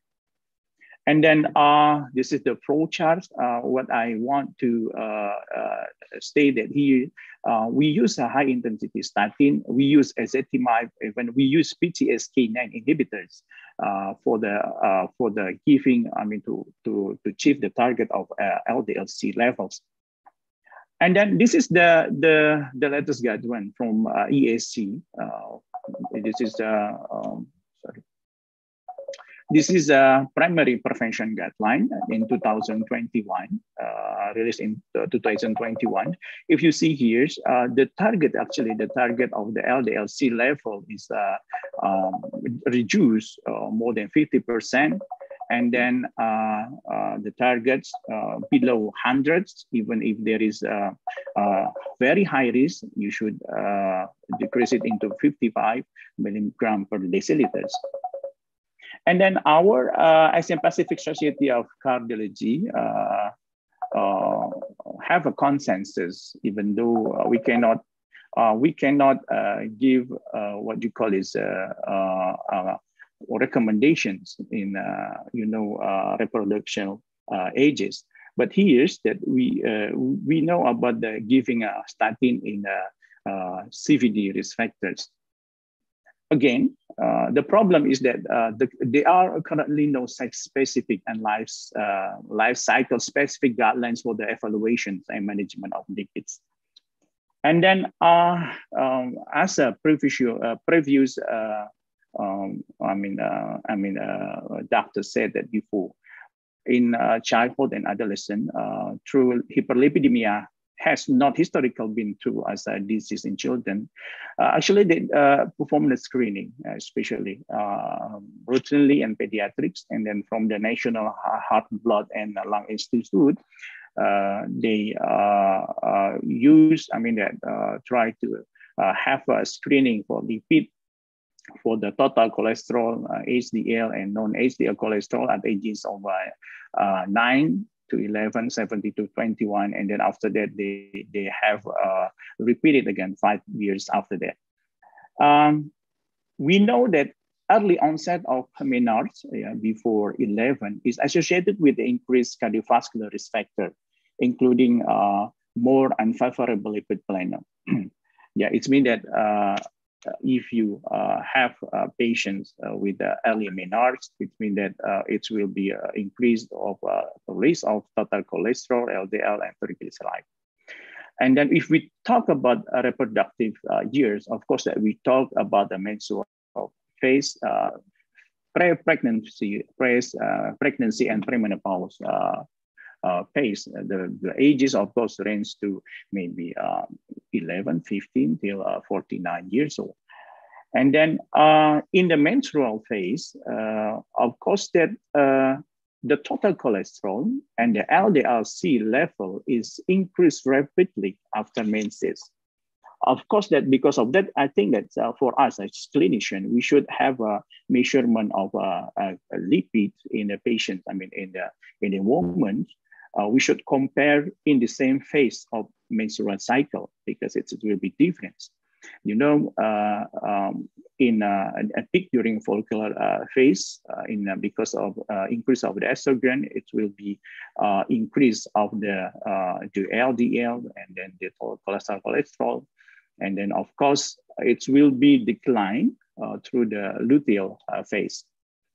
And then in the pre-pregnancy, elevation in triglyceride, LDL-C, total cholesterol, and non-HDL are associated with increased risk of subsequently developing preeclampsia during pregnancy. There is one of RCT, which is tried to giving a statin, if I'm not mistaken, pravastatin to the prevent the preeclampsia, but unfortunately that is not a work because they give it late after 12 weeks, and then maybe earlier is better.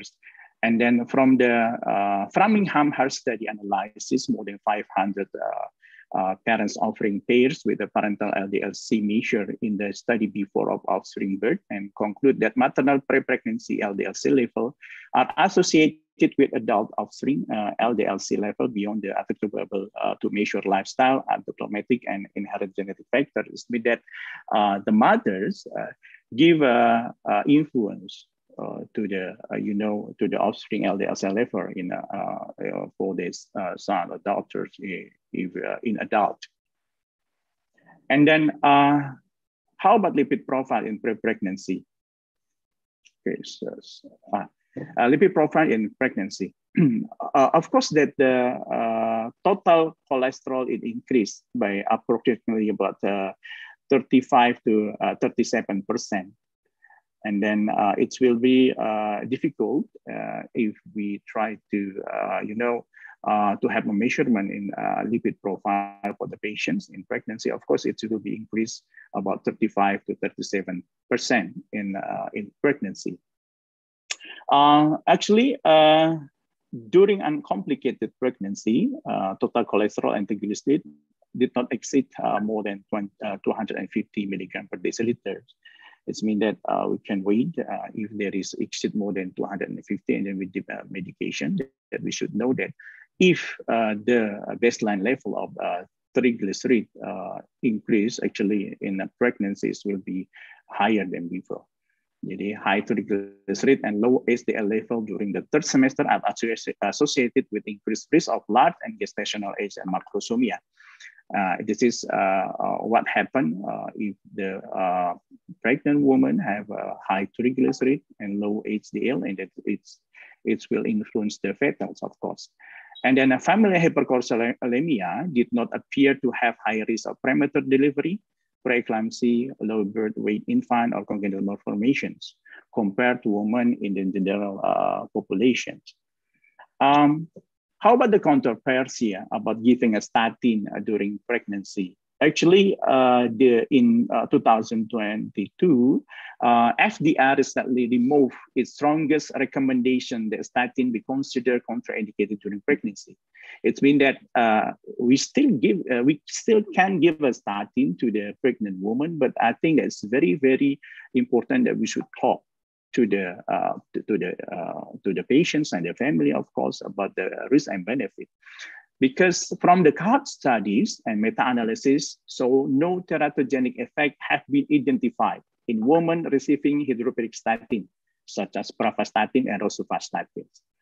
But in contrast, there is a case series identified a small number of fetal malformation in women receiving lipoperic statin in the first semester.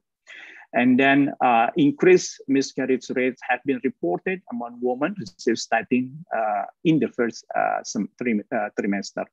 It means that we should be careful with giving a statin in a pregnant woman, but that's we know actually some of our clinicians stop the statin about 2 or 3 months before the pregnancy, the program of pregnancy. And then what is the current recommendation on dyslipidemia medication during pregnancy? When pregnancy occurs, the decision to continue statin therapy should be individualized based upon the patient risk profile. For example, in patients with family hypercholesterolemia, women with family hypercholesterolemia who need LDL-C lowering during pregnancy and wish to avoid statin, we can use another medication that we call bile acid sequestrant. For example, like cholestyramine. And then option for management of severe hypertriglyceridemia during pregnancy, more than 50 milligram per deciliter, we can give include a bile acid sequestrant, the acid fiber, or omega-3.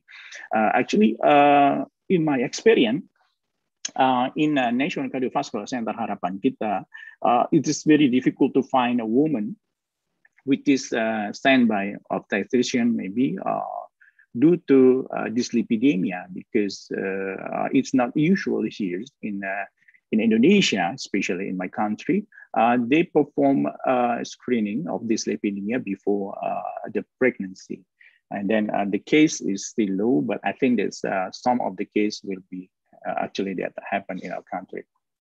And then for the premenopause, premenopause women have a less proatherogenic plasma lipid profile than men, with a high HDL and lower LDL triglyceride compared to age-matched men. And then as women age, LDL increase about 2 milligram per deciliter per year between 40 to 60 years.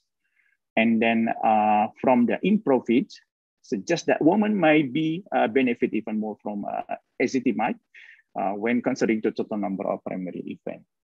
And then from this case, I think that we should have an screening. I mean, the universities, universal screening for the family hyperlipidemia, especially begin with adolescents.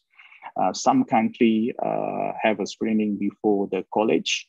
And then, of course, that introduce about the healthy lifestyle, about the exercise, and then early age is very important. And then, of course, that in a pregnant woman, preeclampsia, gestational diabetes mellitus, and then preterm delivery will increase the ASCVD risk. And then we should know about the increasing LDL and triglyceride in pregnancy. And then we can use statin in the selected patients, especially in pregnancy, but should be careful. And then we should think about the risk and benefit. And then for the premenopause, sometimes we should try to make examination about the screening, about the chronic calcium score, and then carotid sclerosis as a primary prevention. As my conclusion, there are currently no sex-specific and life cycle-specific guidelines for the evaluation and management of dyslipidemia. Lipid profile are altered by the hormonal changes during reproductive ages. Management of dyslipidemia for the primary prevention of ICVD should incorporate sex-specific cardiovascular risk factor at each stage, especially during reproductive age.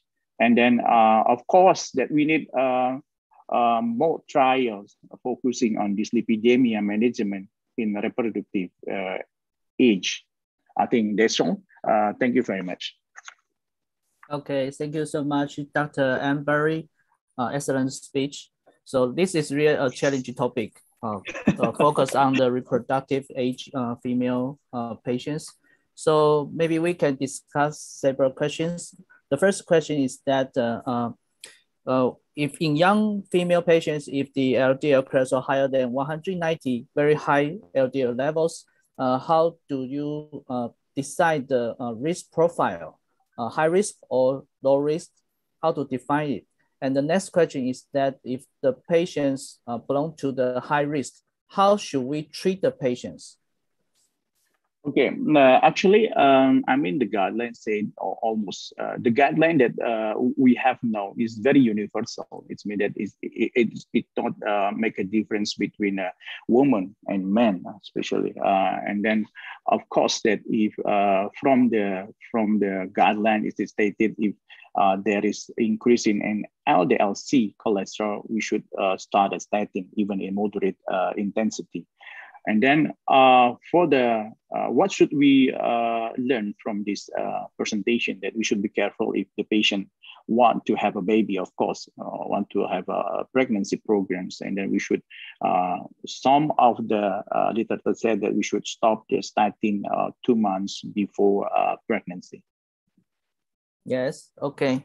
So the next question is that should we absolutely don't use the statin in the reproductive group? How about your comment? Okay, thank you very much, Professor Huang. The most important thing is in the pregnancy, of course, in the adolescence, in the pre-menopause, we can use a statin as usual. But the special case is in pregnant women. Should we give a statin? And then it is stated from the FDA, it is the room for us to giving a statin, but just very careful. Talk to the person, the patients, and because there is a risk of teratogenic to the fetus. I think that's all. Yes, I agree with you. And the next question is that could you talk about the other lipid-lowering agent, for example, that the ezetimibe or PCSK9 inhibitors? Yeah. Could we use that in the pregnant women? Yeah, actually, there is no study, especially about PCSK9 and then ezetimibe. Due to that, I think that we should have a wait for the trials. And then for the reproductive ages, of course, we can give it, but for the pregnant woman, some literature say that better for you to use a bile acid sequestrant for that for the woman, because it's safe enough for the pregnant woman. Yes. Okay. Okay. So my next question is, in your slide, you talk about that we could use the cholesterol to reduce the maybe cholesterol absorption or increase the excretion.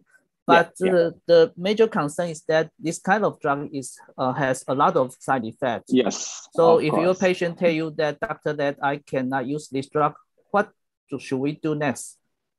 Yeah, of course that there is no choice because abdominal discomfort, constipations sometimes happen to the patients receiving bile acid sequestrants. And then I think that we can try giving a statin with a low dose, maybe pravastatin or rosuvastatin, which is I stated before, with a low dose to the patients. But I think that informed consent is very important for the patients and the family. I think that's all, Professor Huang. Thank you very much. Yes, okay, okay. So many kinds of statin that, for example, hydrophilic or hydrolytic, different kinds. So do you have any suggested statin that could be better used in the pregnancy women?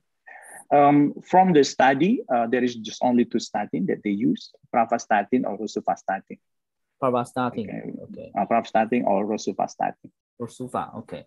Okay, thank you so much. Okay, thank you very much. Dr. Ambari. So we will move to our next speaker. And the next talk, I will welcome Dr. Hayato Tada. Professor Tada is from Department of Cardiovascular Medicine, Graduate School of Medical Science, Kanazawa University from Japan. So today, Dr. Tada will provide us a talk entitled as Primary and Secondary Prevention of ASCA by Dyslipidemia Management in Adults Higher than 75 years old. So let's welcome Professor Tada, please. Oh, okay, thank you very much. So can you hear me? I can hear you clear. Okay, so good afternoon, everyone. This is Dr. Tada from Kanazawa University, Japan. I want to focus on the management of dyslipidemia in high age group over 75 years. This is my disclosure. First of all, I want to share with you the changes of causes of death in Japan. In the past, tuberculosis was the #1 killer for Japanese in 1950s. However, there is a consistent trend that cancer and cardiovascular disease are increasing despite the advances of preventive and curative medicine. In this slide, I'm presenting the number of myocardial infarction as well as the number of deaths caused by MI in Japan. As you can see here, numbers of MI and deaths caused by MI are still increasing. Now let's move to the changes in population in Japan. The population was peaked in 2008 around 130 million, then showed a declining trend over the years because of the number of babies are decreasing.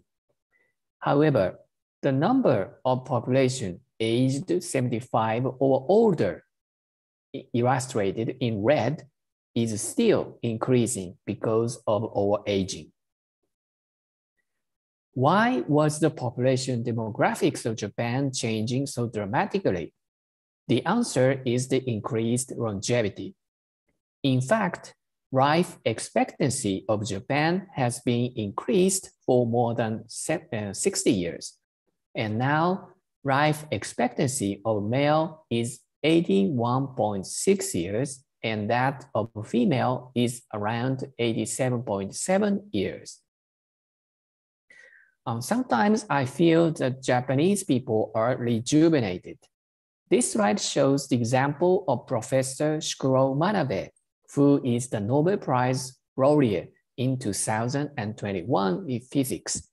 He likes doing yoga, which may be quite beneficial to keep him healthy. Now I want to explain the fact that LDL is the causal factor for atherosclerosis. It is quite consistent that pathology, epidemiology, genetics, and clinical trials are repeatedly suggesting that LDL cholesterol is the causal factor for atherosclerosis. When we focus on the graph of LDL cholesterol and coronary heart disease, x-axis represents the effects of LDL lowering, and the y-axis represents relative risk reduction for coronary artery disease. We can see a beneficial trend of association between LDL cholesterol and coronary heart disease in genetics and pharmacological intervention, regardless of genes and drugs.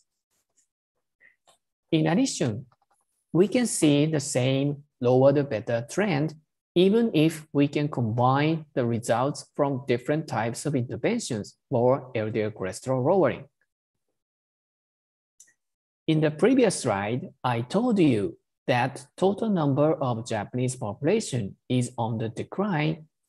However, the proportion and the number of population at higher age remain the same level.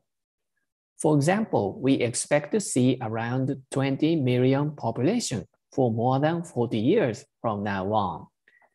So it is quite important to rethink about the impact of intervention for LDL cholesterol among high age group who are expected to be the majority of the population in coming years.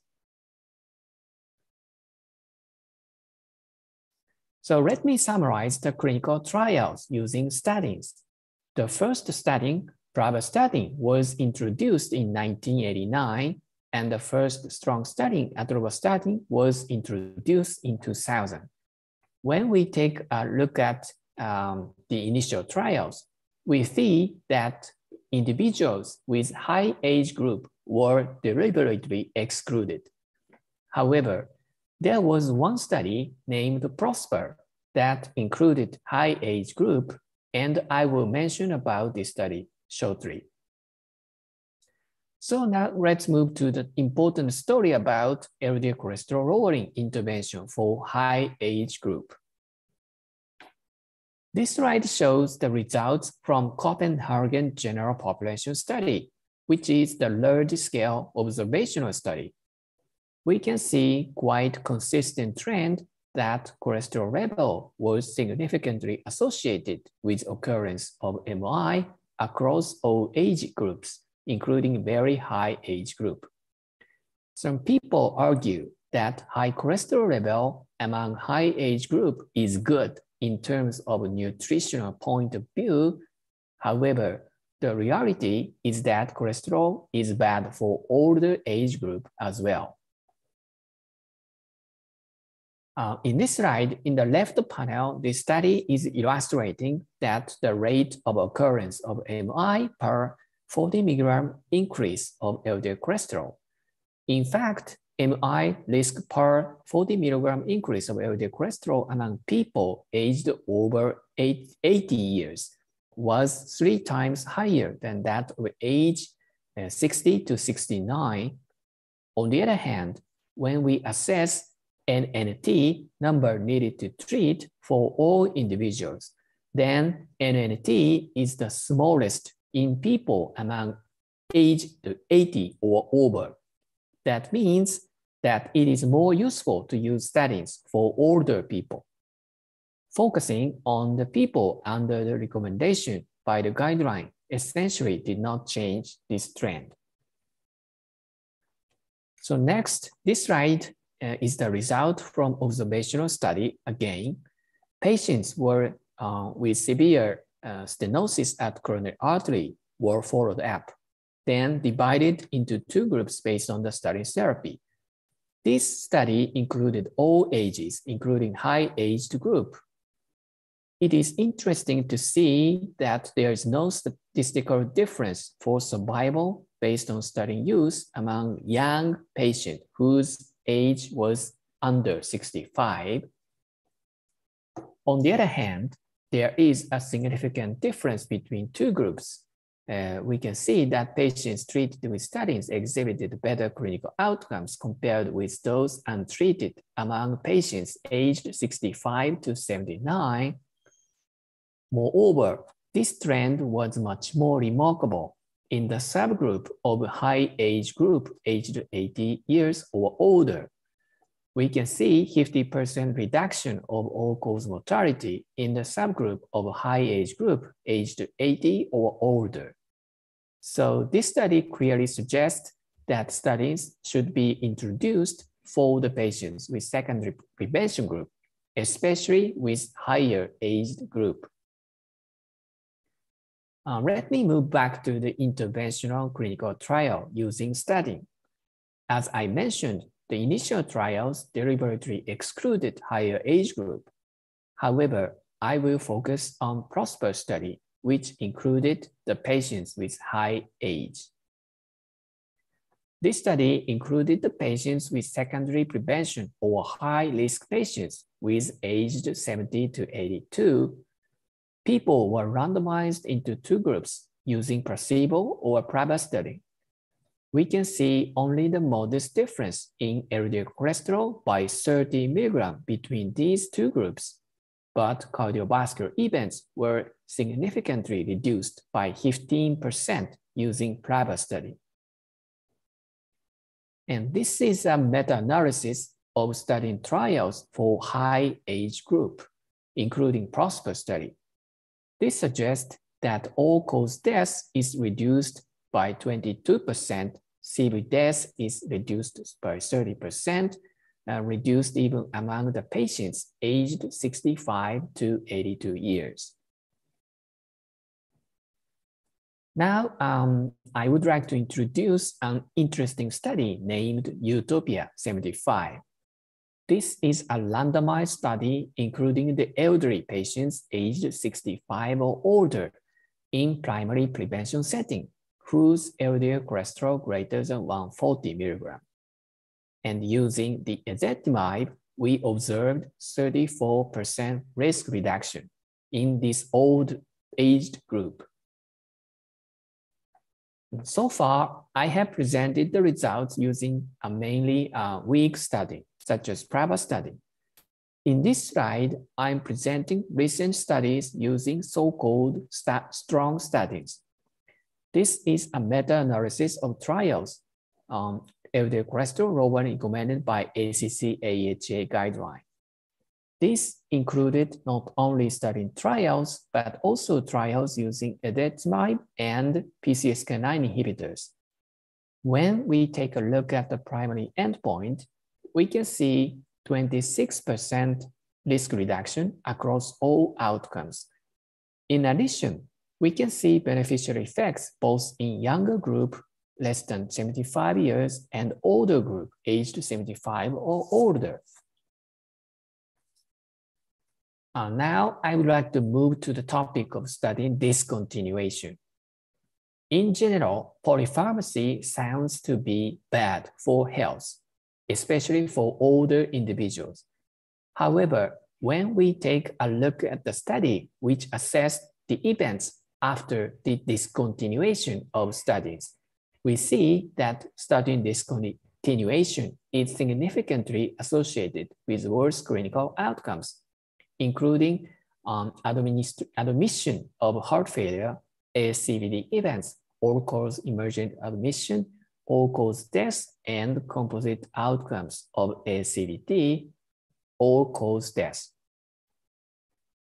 And when we take a closer look at the results divided by sex, age, complication, and coronary heart disease status, we can see that studying discontinuation is significantly associated with worse clinical outcomes across all age group. So finally, I would like to move to the topic of quality of life, QOL. There is an interesting indicator called QORI that can assess not only the prognosis of the patients, but also their QOL. In this scale, perfectly healthy state is scaled as 1.0. Then dead status is scaled at 0. For example, in patient A, colored blue, who underwent PCI and been treated for 30 years and died due to other disease after 30 years. In this case, we can scale his QORI as 0.7 times 30 equal 21.0. On the other hand, in patient B, colored red, had been healthy for 15 years, but suffered myocardial infarction, complicated with heart failure, then died after 15 years. Then his QORI was 19.5, which is different from patient A, although the prognosis of them are the same. So in this post hoc analysis, the authors assessed the QORI of the patient in the randomized control trial using simvastatin. The bars represent the improvement of QORI in each group, divided by the age of inclusion and ASCVD risk for 5 years. We can see the trend that higher risk groups will be benefited more in terms of QORI, including high age group. Although the degree of improvement among younger generation appears to be much larger than that in the high aged group. So I would summarize my talk today as listed in this slide. First, LDL is a causal factor for atherosclerosis. LDL cholesterol is strongly associated with coronary artery disease even among 80 years or older. A number of acute myocardial infarction is increasing. The rate is higher in higher ages. And there is no RCT using strong study for higher ages. However, observational studies and meta-analysis suggest that strong study can prevent coronary heart disease events among high-aged group. And this study discontinuation is associated with worse clinical outcomes, even among high-age group. And finally, study therapy can improve QOL of high-age group. So thank you very much for your attention. Okay, thank you so much, Professor Tada. A very excellent speech. So this is really a big challenge in management of the aging population, particularly the aging population dramatic increasing in many countries. Okay, so we may have some time for some discussion. And my first question to Professor Tada is that many of our aging patients always worry about the using of the lipid-lowering agent could have some side effects, particularly the dementia, increase the incidence of dementia or cognitive dysfunction Do you have any comment about the question? Yeah, it's a very good point, but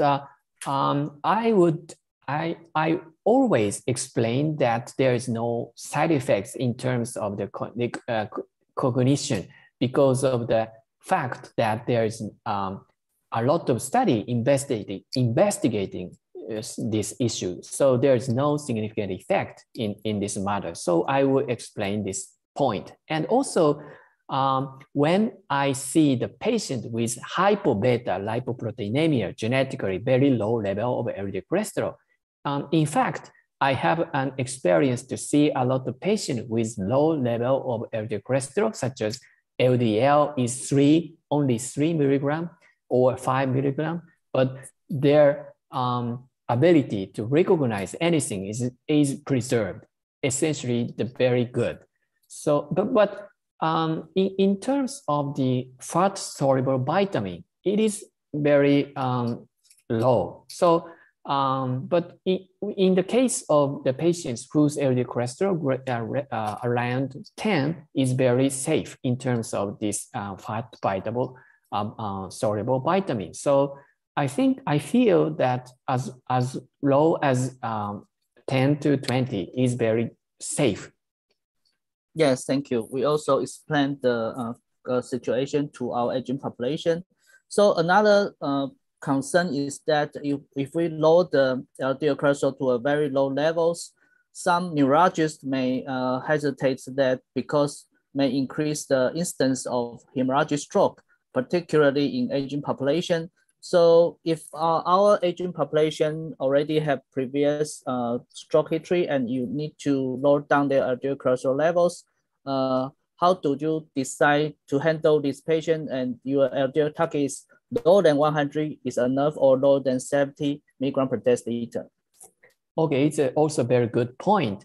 And as you told, I agree with you that there is some data about lowering LDL cholesterol is somewhat associated with increased hemorrhagic stroke, especially in Asian populations. But I believe that LDL lowering is very important and good. So in that case, I would recommend to reduce the blood pressure as well. So I believe that controlling blood pressure as well, in addition to LDL cholesterol lowering, is rather safe. So when I want to reduce LDL cholesterol very low level, I will take care of the blood pressure, extra care as well. Okay, so you suggest that the blood pressure is also very important to take care. So, but if the blood test, the LDL cholesterol level is around maybe 100, will you adjust the starting to high intense, starting to lower than 70, according to the treat the target study? Oh, sure. Okay, so aggressive treatment. Okay, sure. Yes. Okay. So another issue that we want to talk about is that the myalgia side effect. So as you know that many our aging population have low back pain or muscle soreness, whatever, and if they take the starting regimen and they complain that the muscle soreness, how do you handle these questions? Yeah, it's also very important. I have several options. First is the addition of coenzyme Q10. And sometimes that agent will help the people to reduce the symptoms. And the second, we have the traditional Chinese medicine to reduce the symptom. I sometimes use that kind of drug. And finally, I will explain the nocebo effect. Sometimes this explanation alone can help the patients to reduce the symptom. Yes, reassurance. Okay. So will you adjust to a low dose of starting or check the CK level regularly or titrate to the hydrophilic startings or even change to the ezetimibe? Yeah, I would. Yeah, I think I will try every options to reduce the symptoms. I would try to change the statins and to back and forth, and we'll try to use the ezetimibe, and we'll try to use PCSK9 inhibitors.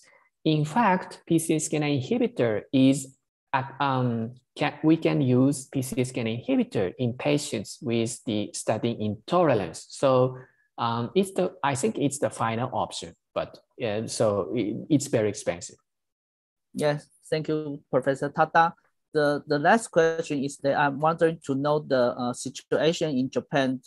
How can you use the PCSK9 inhibitor? How about the regulation in Japan? Yeah, I think it's almost the same with the other countries. We can primarily use this drug for the patients with FH and the patients with very high risk secondary prevention settings, and the patients with statin intolerance. We will have to pay around 10,000 Japanese yen for one dose. So it's equivalent to $100 for one dose. It's not inexpensive. It's rather expensive. I feel it's expensive. But Japanese insurance typically covers the 70% of the cost. So most of the patients are willing to pay the cost if needed. Yes, thank you very much. In Taiwan, we have very strict regulation about the reimbursement of the drug fee, particularly the PCSK9 inhibitors. So limited population has been used in the treatment currently. Okay, so thank you so much, Professor Tada. Thank you all your attendants, all our speakers. So I will make a final summary and closing remark. Today, we enjoyed the academic meeting a lot, and many our distinguished experts share their experience and suggestions in lipid treatment in many different groups, from young age, middle age, high-risk group, and the reproductive women. And the final conclusion seems to push the physician to treat the patients more aggressively and identify the high-risk population more earlier. So I'd like to express our sincerely thanks to our distinguished speakers and our moderators, and hope you have a very nice day today. So at last, do we need to have a photo for the final record? Our secretary staff. Okay, if yes, could you take a photo for all our speakers and moderators today? And also thanks Professor Lin Junli, Professor Lin, for his excellent arrangement. He is also our previous ex-president of Taiwan Society of Cardiology. Thank you very much. Thank you. Thank you all. Okay. Thank you very much. So see you then. See you all. Thank you. Bye Have bye. a nice day. Okay. Thank you. Thank you. Okay, bye-bye. Thank you. Bye-bye. Bye.